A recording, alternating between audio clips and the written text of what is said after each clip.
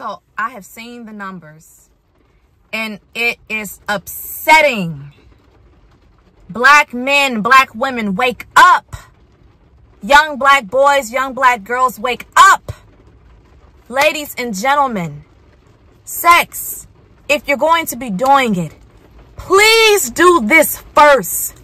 Go and get tested.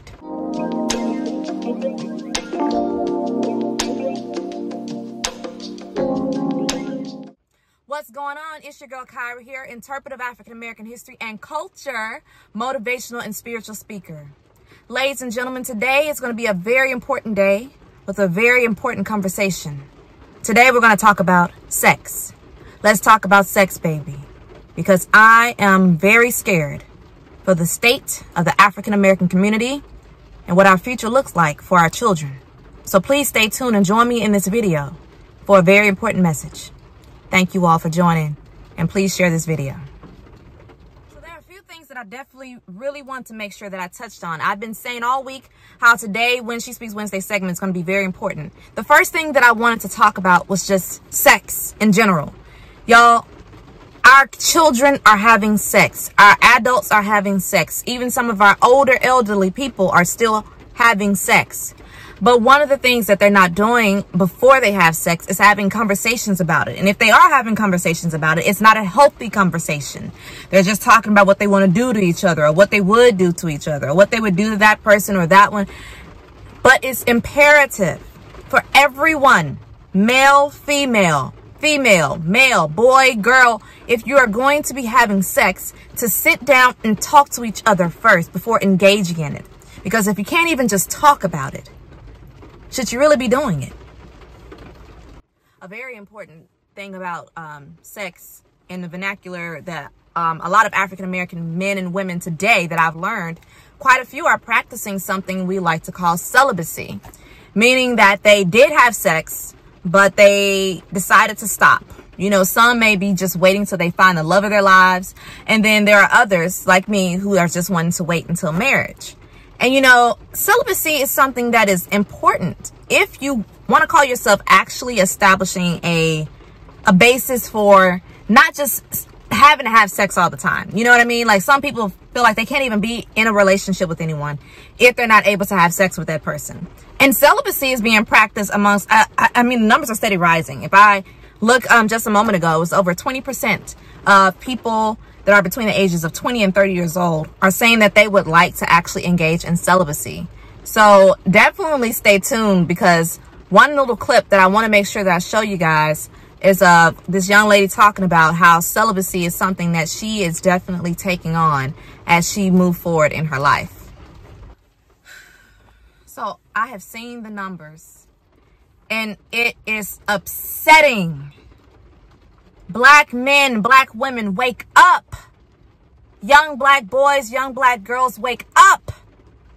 Ladies and gentlemen, sex, if you're going to be doing it, please do this first.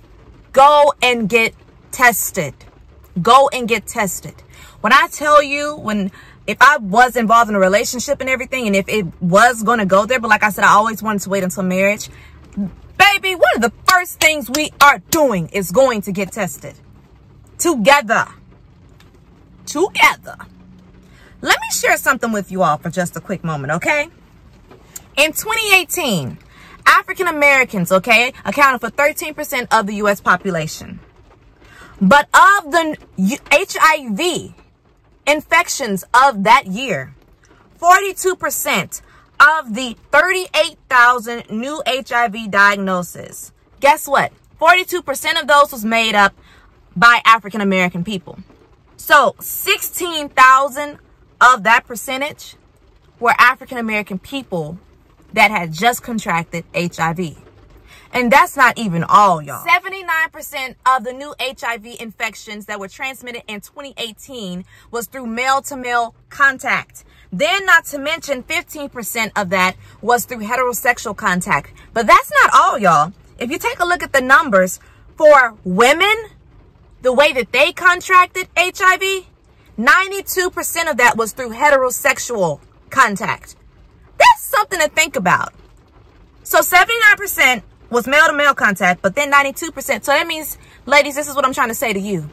Don't just think that if your man is messing around on you, that he's messing with another woman.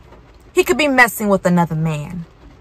That's why you better be really prayed up, baby, before you enter a relationship or if you're going into a marriage. Know who you are having sex with. Please. I don't want to see my sisters and my brothers out here suffering. And their lives are completely transformed just by a split decision made in the heat of a moment. But look at this, ladies, because I want to say this to you all. Sisters, to hear me clearly. And come closer, listen to me. Most of the HIV infections, 51% of them came from people living in the South. But of the 51%, over half, 57% of the new HIV infections in that year time span was from African American women. 57% were black women. Something's not adding up. And I'm going to say this. 67% of the black women that were living with HIV at that time, the numbers, even though they've slowed a little bit, each time, the numbers are steady growing amongst African American women. So what does that tell you? You need to be looking at your partner very closely. You need to be asking him, who is he messing with? Or if you are in a same-sex relationship, you need to be asking, who is she messing with? Men, the same goes for you. And I'm going to tell y'all one thing that does piss me off. Woo! Let me tell y'all one thing that pisses. Woo! If you're down low, you're low down. And you better believe, honey, you're going to reap what you sow. If you know that you like men, go be with men. Don't sit here and have my sisters out here suffering. Go be with men if you want to be with the man. Don't marry no woman. Don't sit here and try to be in a relationship with no woman. Go be with the man. And ladies, if you get just an inkling that something is not right, pray on that. Pray on that thing. Ooh, you got to seek God's guidance and you got to seek his face because he gonna reveal it to you. Oh, if you are in a relationship and God knows you have a pure heart with the person that you are with, that you are doing right by this person, honey, you better believe God is looking out for you every step of the way. He is looking out for you every step of the way. So y'all, just please remember what I said. STDs, and I'm saying HIV because, y'all, it's not curable. But there's so many other STDs. Syphilis, gonorrhea, hepatitis A, B, and C. Not to mention chlamydia, and not to mention gonorrhea. Y'all, the numbers are steady climbing. And herpes. Y'all, you can't get rid of herpes. That's why and here's the thing. Most places will not even test for it. So when you go in to ask to get tested, make sure you tell them, test me for everything that there is. So you can walk out of there with a clean mind, clean body, and clean conscience. But let me tell you one way I will definitely help y'all out, ladies. Once you go and get tested, this is why it's important to get tested when you enter the relationship, when you all decide you're going to have sex together. If you're going to do this, go get tested together. Then, about 3 or 4 months into the relationship, don't tell him. Don't tell him. Go and get tested by yourself. Because if you've been faithful and you only been dealing with him, and men, the same can go for you all. If you only been dealing with that one person, and you know you ain't slept with nobody else, once you go and get tested, and they say you come back with this, it's time to have a conversation. And some of y'all, I don't even think some of y'all will be calm enough to have no conversation, but don't do nothing that's going to get you locked up for the rest of your life, okay? Be calm, stay cool. Because I know, yeah, somebody giving you an STD, you ready to throw down, like on sight. On sight. But y'all, please go get tested. Please. A lot of women want to abstain from sex. A lot of women are still virgins. I didn't even realize. I met, it was a friend of mine, I will never forget, in college. He was still a virgin. And, you know, that's something that's very rare in college, you know, because it seems like everyone around you is having sex. But abstinence. There are a lot of people like me. I was on that track and I thought I had met the man I was going to marry. But, you know, oh, well, God, my husband is coming. He is coming and I can't wait to meet him, you know.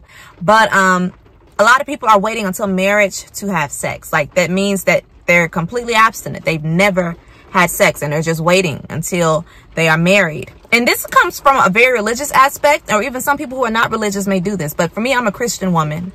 And, you know, I repented of my sins and everything, and I hate that I didn't wait. But a lot of people still have it intact. They are virtue. Their virtue is still intact.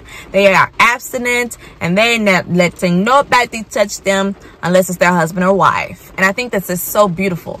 And when you're, if this is you, ladies and gentlemen, and you are abstinent and you are wanting to wait until marriage to have sex, pray on that thing, because temptation is temptation is something else, y'all. Because in the midst that you really are strong in your abstinence, that is when the enemy will try to trick you, and he's going to send someone your way to try to make you break your abstinence, okay? So make sure, you guys, just make sure that if you are going to be abstinent, you got to stay prayed up, y'all, the whole time. You got to stay prayed up. I know for a lot of people, you know, if they are abstinent, they try to be upfront about it. For me, ladies, this is what I would say to you all. Like, if you're getting involved with someone and, you know, we know that people want to have sex. People are having sex nowadays. And you wonder, like, when do I bring up about me not being able to engage in sex? I would say wait till he brings up the subject of sex. And then, you know, when he brings it up, then you can mention that to him and say, like, hey, I'm not, you know, looking to engage in sexual activity. Look at the way he responds. If he is sketchy by any means, just take that into consideration. Because if he says, okay, yes, that's cool, but then he starts to pressure you and he's starting to make it seem like he can't do this, then like, oh, that's okay, baby, that's okay. It's cool. See, there's certain things I wish I would have done differently. So that's why I'm like, you go on about your way. You find somebody who you can be able to be all up in their panties. But it's not going to happen here. I told you I was going to be real about this thing. This is really important. Abstinence. If you are going to do it, don't let nobody make you feel bad otherwise. Stay abstaining. Stay keeping your virtue. Stay keeping your body for God. Your body is a temple. God gave you this body to use to glorify him. So it is okay, baby. And guess what? I stand with you. I stand with you. And I'm praying for you, baby. Keep abstaining. Ain't nothing wrong with it. Y'all, our babies are having babies now.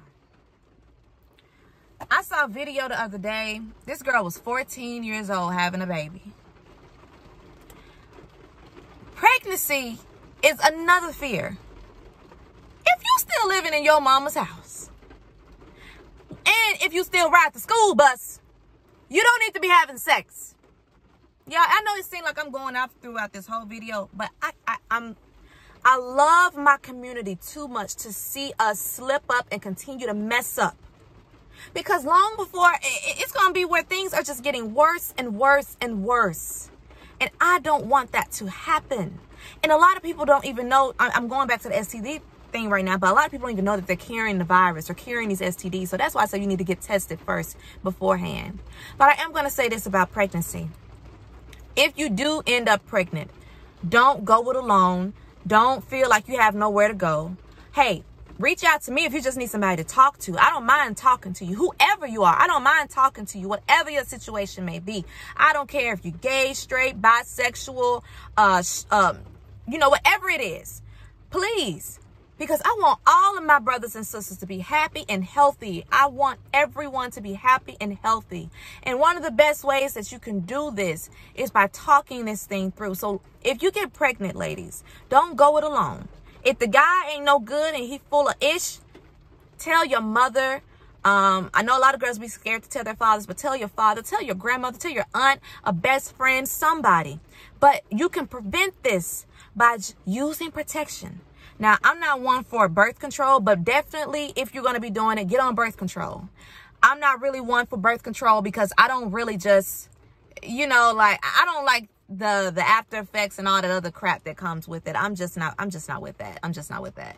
But please get on birth control, because you don't want to sit here and be 17 and you got a application to go to Howard University in the fall, and then next thing you know, over the summertime, you and your men had a really good time one night and you slipped up, and guess what? Next thing you know, boop, here comes the baby coming in July. You take a pregnancy test because you ain't been feeling well and stuff, and guess what? You pregnant.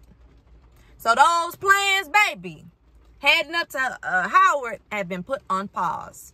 I don't want that to happen to anyone. And I'm not saying anything's wrong. You know, everyone makes their own decisions. You know, blessings. Babies are a blessing from God. But they can be either a blessing or it can feel like a curse in the moment where you're not ready and prepared. And I have met so many young women who talked about, man, if I just would have waited, or man, if I just would. Because God give you signs too. Like, you know how a lot of women get mad at the dude that they was messing with and having sex with and be like, oh, he ain't about nothing. He ain't this. You know he wasn't nothing before you laid down with him. Now you want to get mad when he be like, I don't want no baby. He showed you during the dating stage and during whatever situationship or relationship stage that he wasn't about ish. Now you want to get mad because he don't want to play daddy. You knew he didn't want to do that in the beginning. That's why you don't mess with somebody who got very, very different values than you do. So if pregnancy is something that occurs from you having sex, please talk to someone. Don't go it alone. If you're thinking about getting an abortion, don't go it alone. Now, I'm not saying I'm not for it. I don't believe in abortion, but I do believe that every woman has a choice to do what they want to do with their own body. So therefore, if you know that you're not capable or able or just don't want to, that is okay. That is absolutely okay. I don't want you to think that it's not. And don't let nobody try to convince you and say that it's not. Your body is your body. You're the one that would have to carry the child. You're the one that have to deal with that weight gain and everything. It's going to be mostly on you during the pregnancy stage. That's just the truth. Men, yes, it takes two to make a baby, but he ain't got to carry no dang baby. So guess I don't want to hear what you got to say. So pregnancy is a factor that could happen from having sex. But if it does happen, pray about it, talk to someone. And if you don't have nobody to talk to, come talk to me, your sister girl, Kyra. Because I'm here for you, baby. I'm here. Condoms, condoms, condoms. Okay, so I'm going to go through a few things because right now I want to talk about protection. Hello, protection. Protection is important. Protection is important because, well, we're not trying to have kids before we're ready. We're not trying to catch any STDs or STIs. So this is what I'm going to say. 3 things. They have a drug, like, so let's say for men, if you are involved with other men, I believe women can take this drug as well too, but they don't really just promote it for heterosexual couples. It's called PrEP. It's a drug to kind of help from preventing the transmission of HIV. And I know a few people that, you know, that say that they take it, and I don't know anything about it. Like I said, I don't take this. None of that. But PrEP is something you should definitely look into. P-R-E-P, PrEP.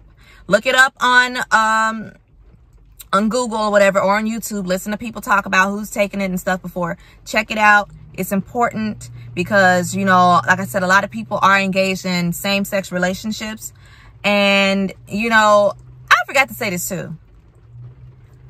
If you do decide to take this drug, make sure you know everything about it. Because I'm not just saying go out and get the PrEP drug, but I am saying do your research on it, okay? So make sure you do your research on it. Secondly, let's talk about condoms. It don't take but like, what, 20 seconds to put on a condom. Condoms, condoms. It can protect from pregnancy. It can protect from STDs and STIs. Make sure that you know how to put a condom on right. If you don't know how to put it on, practice on a banana or go and watch a YouTube video. You're supposed to let the little tip, you're supposed to, you know, it's supposed to be some room and stuff in there. You put it on too tight and that thing pop.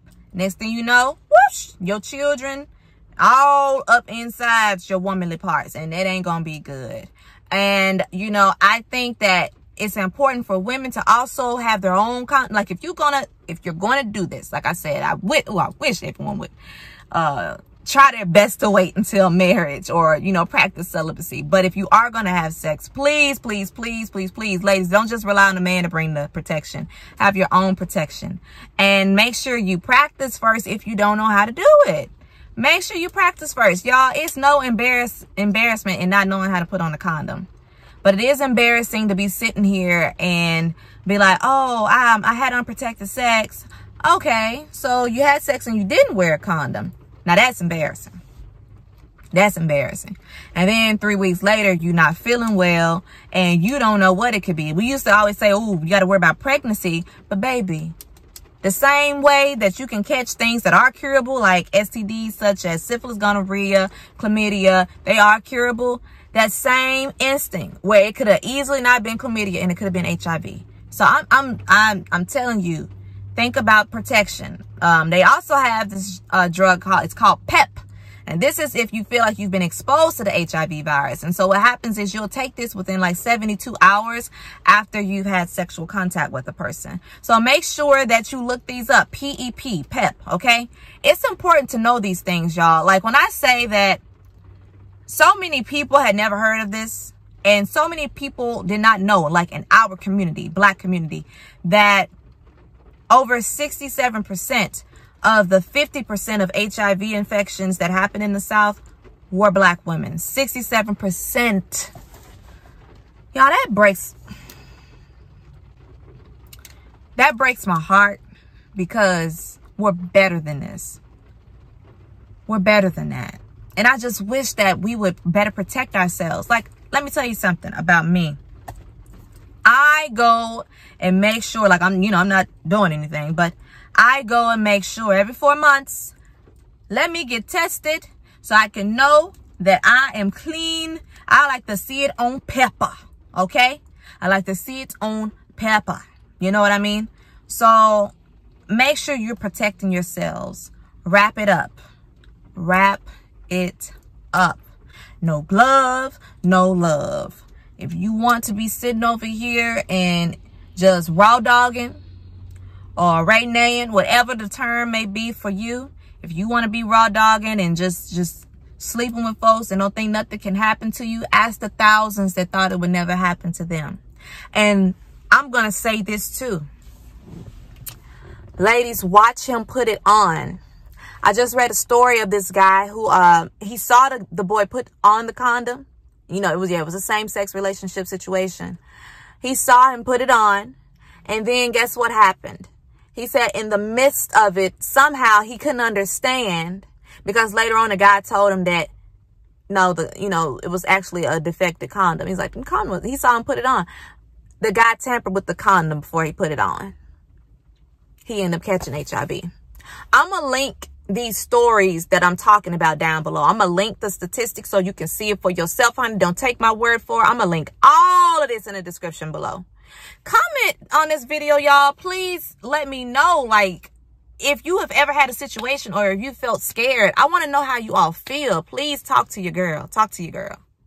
So, ladies and gentlemen, I hope that this video has opened your eyes to understand what is going on here in the South, and particularly, like I said, I'm from the South. I still live in the South, and I want us to stay protected. I want us to stay alert, stay alarmed, and to stay up to date. I want us to protect ourselves.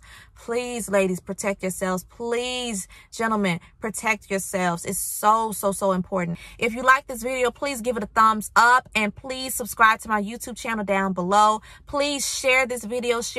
I want this information to get out there to as many people as we possibly can.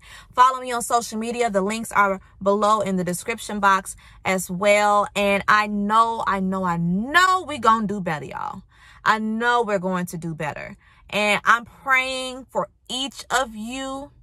I want us to stay safe so bad. I want us to keep pushing and pulling forward and make God proud. But y'all know what I always say. Remember what I always say. Remember, no matter what, y'all. Stay up and stay blessed. Y'all be easy and have a wonderful day.